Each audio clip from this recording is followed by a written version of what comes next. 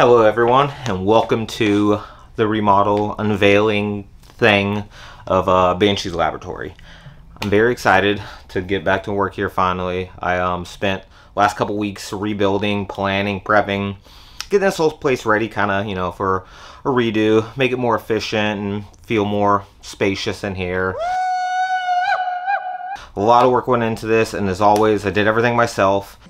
I could do it myself, asshole. It's very, very hard to learn how to build something for the first time that I kind of made up in my head. I've seen, similar things done with the additions I made, but to make it fit and make it work the way I wanted to, I had to kind of figure it out and make it up. We're going to go over all the supplies I use, give a tour of the place because I've never done that before, show a little bit of the nooks and crannies of hidden stuff I have, but I mean, other than that, this is going to be fun.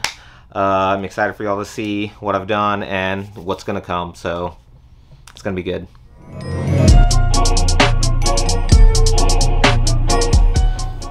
And here we go. Hello. Let's get started.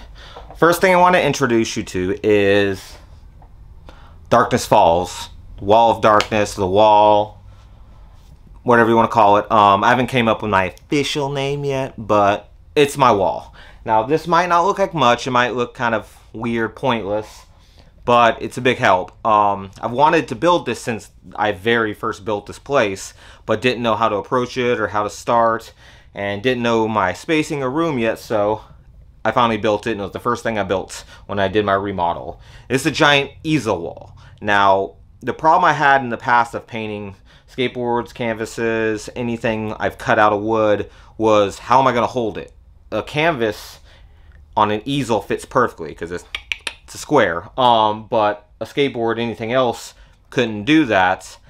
It couldn't be held properly, and I knew this wall existed. I just didn't know how to build it or how to approach it until I built this place and I understood a little bit more about woodworking, and here it is. So I'll show you how it is. You might not be able to see it. There's 3 sheets of metal on here, and I screwed them in, built the wall off some hinges to the studs, got a little storage system underneath, blah, blah, blah. But the magnets are everything. Yeah, bitch! Magnets! Oh! Now, if I want to, I could paint 10 boards on this wall. I could paint some canvases. I could set it down. Doesn't matter. And it can be moved. And the main thing I'll show you is how it works. And this is my favorite part. If you were to paint something with an odd shape like this, a canvas ain't holding that any way you want to. It's just going to be flimsy. But on the wall here, you put some magnets where you want them. Holds it right into place. You can paint all you want and boom, it's there. If you want to paint something else next to it, get a skateboard here, get some more magnets, put another board here, right below it,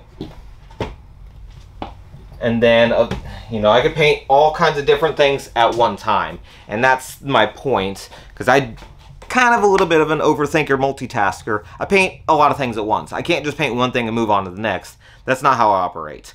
This wall is everything I've wanted. You're all I ever wanted. So, might not look like much, might be an eyesore. I'm planning on painting it cool looking. Anything I paint on here will get messed up anyways because I'm going to be painting and there'll be overpaint, like splashing, whatever, dripping. So it'll get messed up, but I kind of want to paint something just cool looking giant, like a big mouth or I don't know, who knows. But this is what I wanted. For the entire time I've had this place, I've envisioned this wall. I didn't have room before, so I condensed and did the remodels that you're going to see. This wall was everything, so I'm so excited to have it now because it's pretty legit. I was too legit to quit. I'm sure if you've ever seen any video I've made or a picture I've posted of a painting I've done, I've said a million times how much I love and use strictly alpha acrylic paint. I use everything to make except the enamel. I've not found much use for enamel. I don't do that much kind of glass sign painting, whatever. I used Alpha acrylic. This is what I've used for a long time. The acrylic paint is so good. I can't stress enough how good it is, and bright and opaque and easy to work with. And also I use the two other paints. They have the Alpha Flex, which is their flexible textile paint for flexible stuff, shoes, canvas, leather. Seriously, I've found uses everything. I use mostly this on shoes. I've done Nikes and slip-ons. It'll stay on anything that's movable, cloth, whatever. It's insanely good. The color system is pretty much everything you would need. You still can mix some stuff up, but across the 3 sets of paint, I use the airbrush paint as well, which I will show you over there in a bit. They have everything you would need product wise. I order from them constantly, at least once a month. Just getting more colors and new products. They are on top of releasing new stuff constantly, that like you would get anywhere else. They've made it a one-stop shop. I love this company so much. They're super nice, helpful. If I've ever needed anything or had a question, they write me back constantly.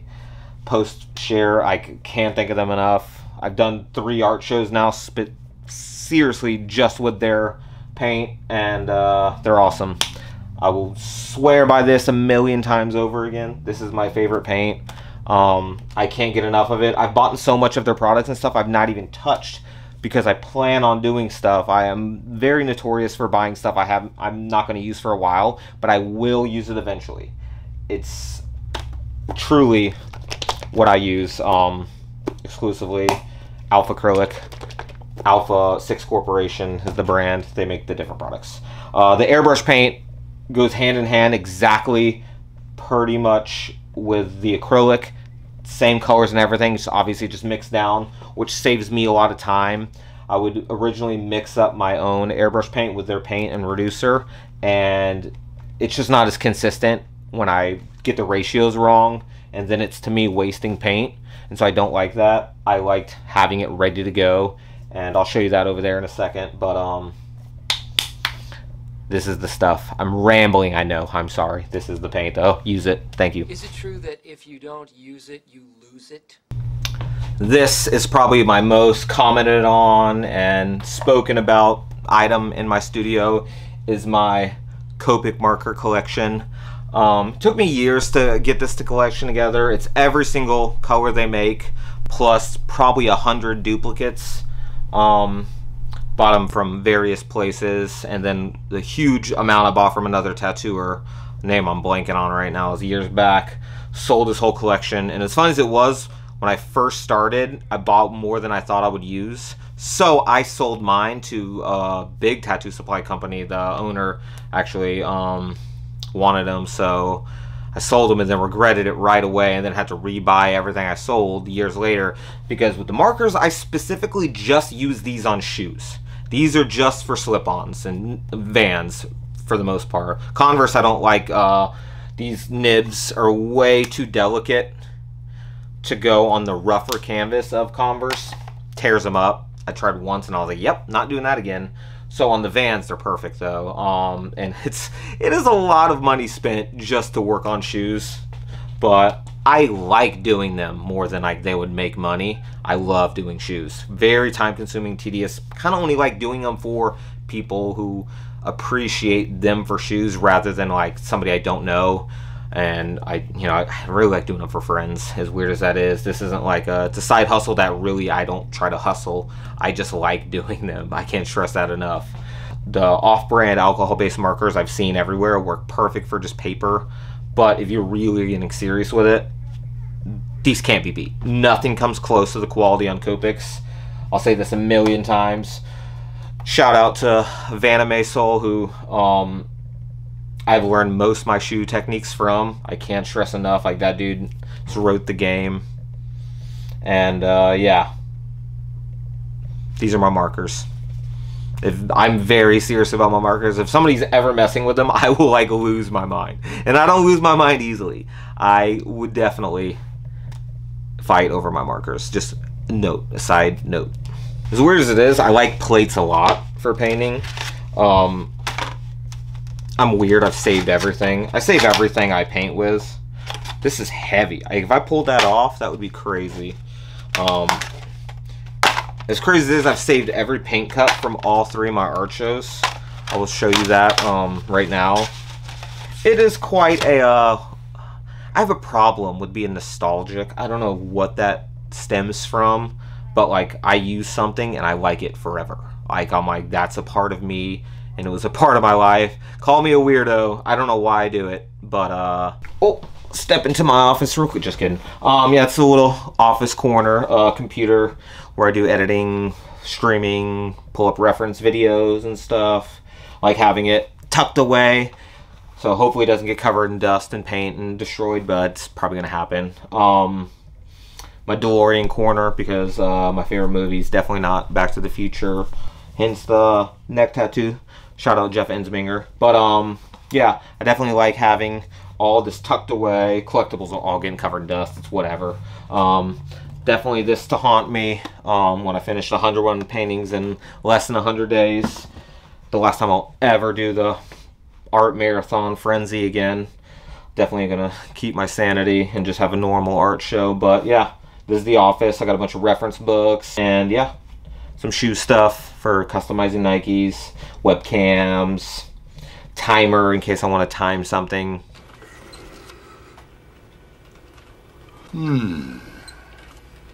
Yawn. 4 seconds. Yeah, this is good stuff, I know.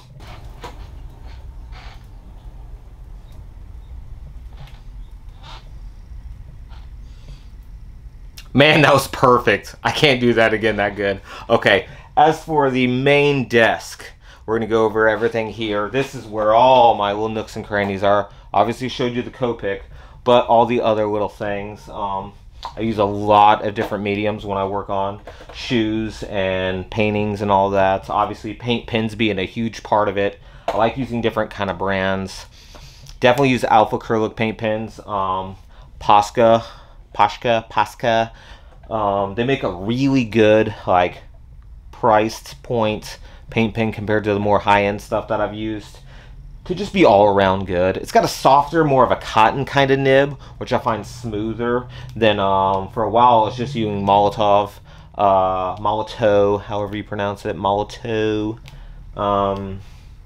paint pens. They got like a hard nib, obviously more heavy duty, go the long run, but I feel like they sometimes scratch up, if not, you know, damage whatever you're working on. If it's not solid, like wood, you know, like a canvas or something soft. Either way, paint pens are a huge help if you spend the money, because the average Walmart paint pen ain't gonna last you that long. I would go with just some good stuff. Investing in what you love, to me, is a huge part of the end product. If you know, really care about something, it's just, it shows. And with me, I probably spend more than I make because I like having the things, you know. This is years and years of me putting my money and time into art to get this kind of a collection. And, you know, I had to get a place. I couldn't do it anymore where I was. I had to literally get a place to do my art because I just like it so much. But yeah, the paint pens, you know, I love them. They're super good. Definitely got some Arches watercolor. I haven't watercolored in a while, and I love it. It's fun. Like, I really love the smooth gradients and blends you can get with it. To me, that's like more of an elegance, like a neat, clean kind of painting.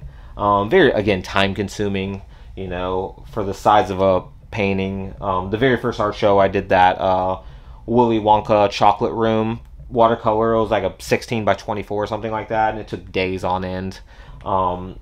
But again, it was one of my favorite pieces I've done watercolor wise. Prismacolor markers I still use every now and then just for like quick stuff. I just got used to the Copic blend and I just couldn't use them no more. And just various different things of the sorts with brushes and, you know, tools and razor knives. And one of my big things I use is I use the wax grease pencils for paintings and drawing on skateboards. I don't know why I like them so much. I feel like they're just easy to use. I don't know. I like them a lot. I don't know why I do. I can't remember where I even got them from. I remember seeing it one time somebody used them, and I was just like, yeah, I like this. I think it was for sign painting and they wipe away, but I ended up using them for everything else. It's just if you use a dark color and you paint over it, that color shows through. You definitely have to prime it with gesso first, and maybe get a couple sanding coats of sand on boards and stuff like that. But just building up on the layers will make that go away, and then it's like a soft faint line. I love doing that. That's like how I do every painting. Yeah, the things I'm really big about brushes. I started recently getting nice brushes because I started doing more detailed stuff on shoes. But with my painting stuff, I'll buy the crappiest thing of brushes, because to me it doesn't matter as long as the brush isn't flared up like your dad's toothbrush. For the most part, a nice made brush could be cheap, expensive. It works the same. It holds paint and lays it down. I'm bad with them. I leave them in the water for days. I don't take care of mine, so I don't put a lot into my brushes. I definitely want to get better about that, but that's not something I really plan on doing soon. It's just I like to be messy and to leave stuff worked on, because I multitask on my paintings a lot. But yeah, this stuff, here we go. All right, side note, I'm going to show you these blocks. These are really funny. Everyone sees them and has no idea what they're for, but they're called 1 2 3 blocks.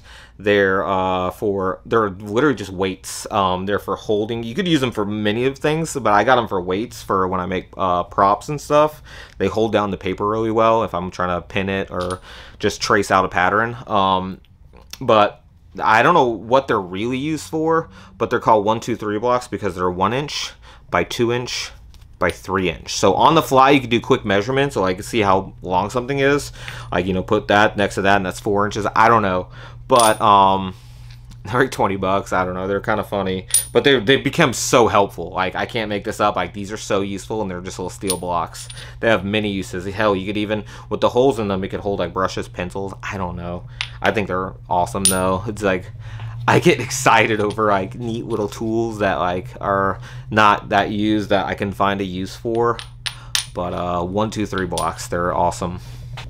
A big thing I wanted to do as well was make everything mobile, be able to move anything where I want. I added wheels to everything when I made this stuff, because this is a really big table. I can work on something, and if I don't want to move it or touch it off, I can push this out of the way to do other things. And again, what I was using for all my last paintings is I bought this little slanted easel, because now this wall does what this did, but 1,000,000 times better. And this even got a little lip and everything. So it's pretty much this is that, But yeah, these rolling tables are everything. And I added many layers on them because they hold so much stuff, As crazy as it is, I'm still meaning to use this. I bought this cricket. I never know how you say that. Cricut. I would say Cry-Cut. But yeah, one of these vinyl cutters, because there's a lot of little tricks and things you could do cutting out of vinyl. I think they're awesome, but I've yet to use it, and I always find myself buying something, like I said, I won't use for a while, but I eventually will use it. So I can't wait to try this out for cutting little templates and stencils for shoes and stuff. It's gonna be fun. But yeah, these floating islands are my favorite thing. Okay, now for the important parts, what people were getting mad at me about, non-stop telling me I'm dumb for not doing it, but it's done. Ventilation system. I wanted to build this, I just didn't know how, and I spent a lot of time researching, doing it, and it's done. I built a paint booth. My place has no ventilation or any way of getting out fumes, paint, particles, solvents in the air, blah blah blah, and I was sitting there just hotboxing, huffing. Even if you wear a respirator and you're doing this, if it's still not out, your respirator, what it does is it filters stuff through, but when you breathe, it opens up for a second and closes, and it's supposed to protect it, but I swear, just when I open up, it just still, if I'm just in a hotboxing of paint fumes that just suck right up in there, and no matter what, even if I'm wearing this, it doesn't help. Found out the hard way, but this was really hard to build. I had to research a lot with the way air works and how fans work, and you can't just get a fan and suck out the fumes. Fan has a motor that sparks chemicals, spray paint, different stuff in your paint. It's flammable. You suck that through a normal fan, the fan can explode, and I didn't know that. I didn't really do that much in the past, but I was able to find a non-explosive fan as a motor and the fan are separate, so it's a closed off circuit, whatever. It's all new to me. So I was able to do that and make a system where it sucked out the fumes out of the booth I made and sends it right outside. From the first couple things I tested, it actually was pretty cool. I was able to watch the fumes suck out, and it wasn't like in my face, and I didn't feel that weird after. So, because normally I paint for a long time, I feel it. I'm like, I can like feel the stuffy nose and I feel a little funny. So that's luckily gone. Very nice. But I'm just like so excited on showing this because this was really hard. I built it all by myself. I didn't know what I was doing, and I feel like I made it work pretty well. So be proud, please. Low key though, this is what I'm probably most proud of. It's my favorite thing I did. Controls everything, and I like made this box, put it here, wired it all. It's pretty cool. I like that. It's the most convenient thing in the world. I could do that all day. I'm stupid, I know, but I love this thing. One of my favorite things, I refuse to not use it for years now, is this coffin shelf. My dad actually made this. It's pretty rad. Did all the mitering and cutting, whatever. It was really cool. I asked him for this like years back to hold my tattoo ink when I first started tattooing, so 10-ish years ago, and he made it. I refuse to let this thing go. So now it holds my airbrush ink. Again, Alpha Air, so Alpha 6 Corp, same brand. This is all airbrush paint for almost every single color of the acrylic paint. It matches. A couple of the colors are a little slightly different, but it doesn't really matter. I wouldn't airbrush the same exact color I just painted. You wouldn't tell. You want to just do variations of it, either brighter or darker or whatever. But either way, all the paint's right here next to the paint booth. I could just grab it as I need it, pour it, and it's very convenient. And then tools. Tools became something I started getting a lot of as I built this place and started building things. And at first, maybe a drill was all I ever had. Maybe a stud finder to hang framed pictures. But tools were a complete foreign thing to me. And as I started building this place, I learned like, wow, I like tools. Tools are awesome. And you go to Walmart, you go to the cheap aisle, and you buy a whatever, you know, it shows. That stuff is not good. When I first did my cutouts of wood, I just used the cheapest jigsaw I could find, and it showed. I cut stuff, it was splintered, ruined things, wasted time, you know. And then going to a brushless DeWalt, this router right here is my favorite router. This jigsaw is my favorite thing on planet Earth. It's got a really cool handle, the way you can hold it. Like, I love it. Like, the stuff I started making now cut with this, you can tell I cut it with this compared to before. It's got all kinds of neat little things it does. And it's a brushless motor, which I guess is better, and it doesn't get as hot, lasts longer, it's nicer, just more expensive. But I've learned it. You pay, you get. Like, it's go big or go home, cheap, you buy twice, whatever the sayings are. And so I started doing all now the same. Like, I got these crazy batteries, you know. I haven't got to use this router yet, but to route edges that I cut out to look fancy, like some Victorian frame or something like that, you know. I love these stuff so much. I love all the tools. So I now collect everything.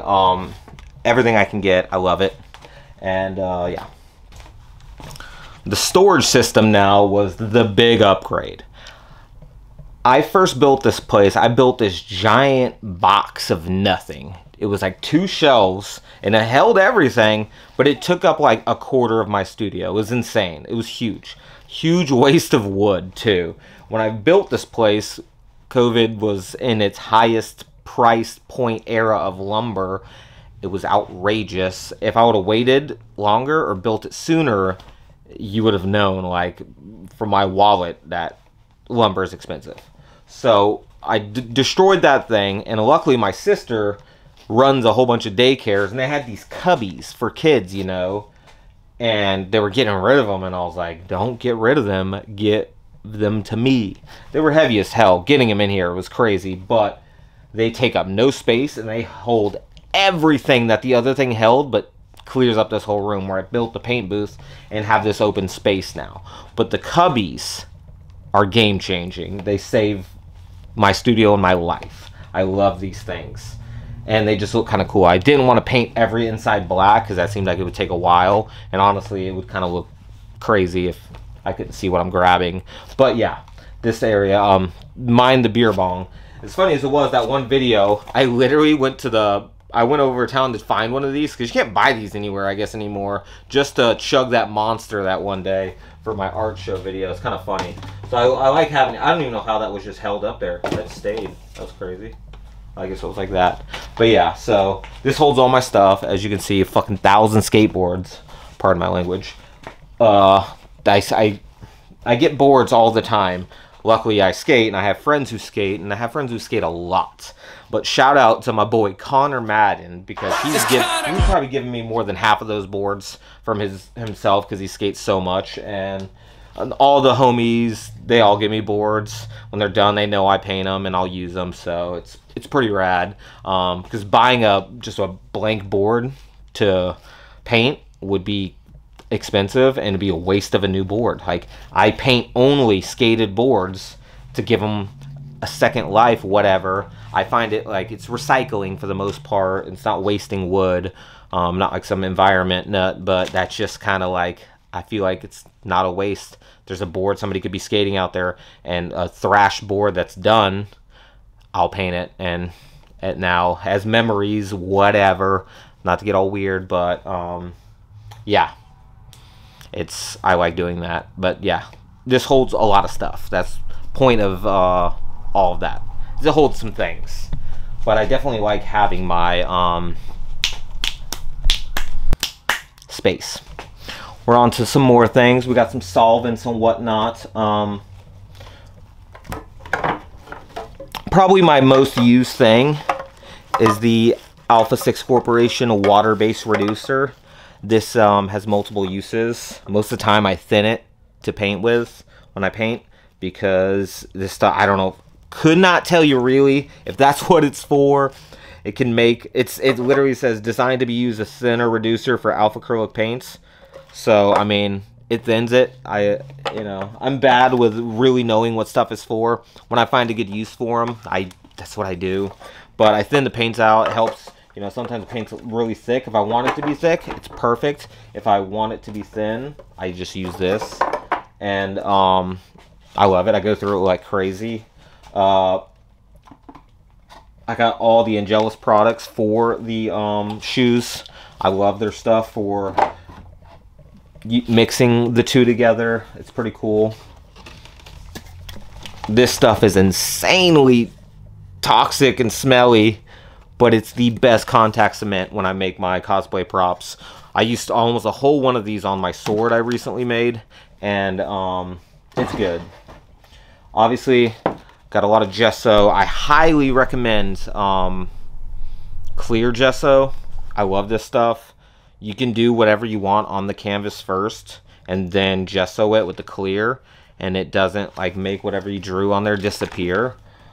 I still do use regular gesso if I'm going to prime it up first, but once I draw on it, I then use the regular, the clear gesso to make it so I can see what I'm painting. Again, here's a ton of stuff I haven't even used yet. I got my soul scuffers and skull scrubbers and brushes. I haven't got to use yet for shoes. I'm super excited on. Actually, this is the respirator I currently am using, my newer one. Once I use one for a while, I just buy a new one. I'm weird about using one forever. But yeah, tons of different sprayers and sealers and stuff. Yeah, it's the things. These two I probably get the most questions for because people have no idea what they are. But this is a bandsaw and this is a spindle sander. Insanely helpful. I just use these for props when I make cosplay props. This has got a literally, it's called a bandsaw because it's got because a band's make her dance. No, but it's got literally a blade that is a band that's constantly spinning. So it's not plugged in right now, it's to cut off my finger. But it's got this blade that spins constantly. It cuts things. Whoo, does it cut it good. No resistance. It's insane.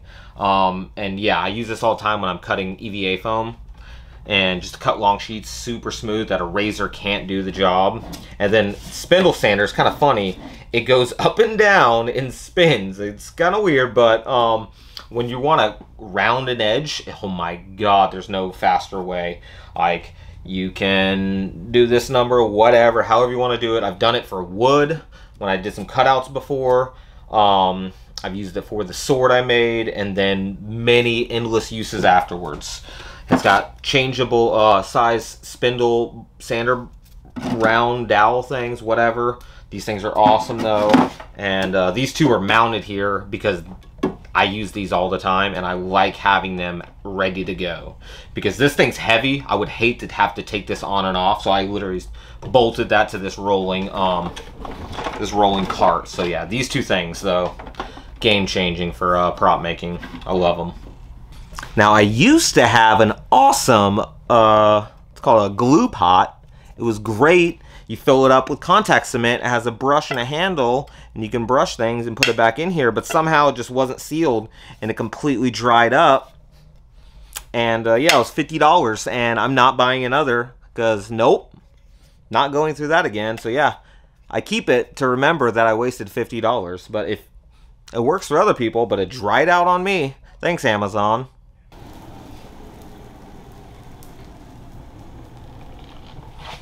Well, we've reached the end of the tour. I'm glad you made it if you did. Big ups. Like I said, I'm very proud of this place. I've never worked harder on something and truly just been so happy.